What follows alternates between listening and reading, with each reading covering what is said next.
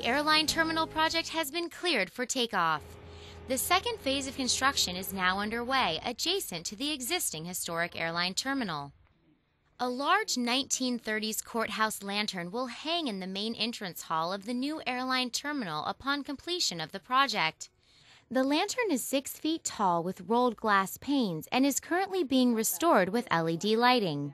The light needed completely rewiring. We obviously don't do that, but we have an electrician, and he came in and just rewired the whole thing and put all new pieces on it.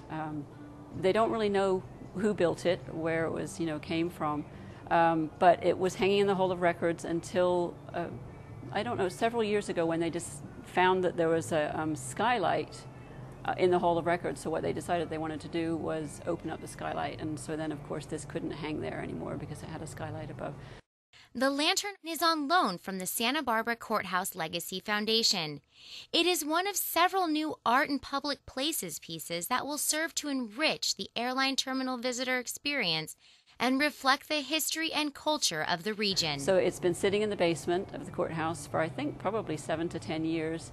And they asked us to go and have a look at it and see what it needed. And it was so covered with dust, thick layer of dust, that I couldn't even tell if the glass panels were broken or intact. So I said we really need to get it to our studio. And once we got it here, we did a cleanup, assessed what it needed. And the biggest part that's been a real challenge for us is finding the glass, because this glass, we're not sure. All the rest of the lights at the courthouse were made in Spain, so it's possible that this was also made in Spain, but the glass is a type of glass that they don't make anymore, and it's not a mouth-blown glass, it's a machine-made glass with a roller. And I've sent the glass, it's taken me 5 months, I sent the glass all over the country to try and see somebody that could reproduce it without any luck. So we're finally having to pick a glass that is similar but not the same.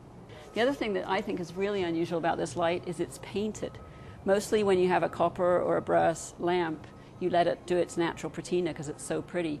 But this one, I don't know if it's because they couldn't wait for it patina, what the situation, but it's got a very interesting green and brown paint on it. So when we're finished, we're going to have to actually reproduce the paint to get it back to the matching what's originally on there.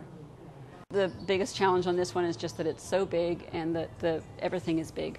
All the metal pieces are big, the solder joints are big, and usually when we use a smaller soldering iron, that doesn't work on this big beast. So stay tuned in the months to come for more updates on the airline terminal's flight to the future.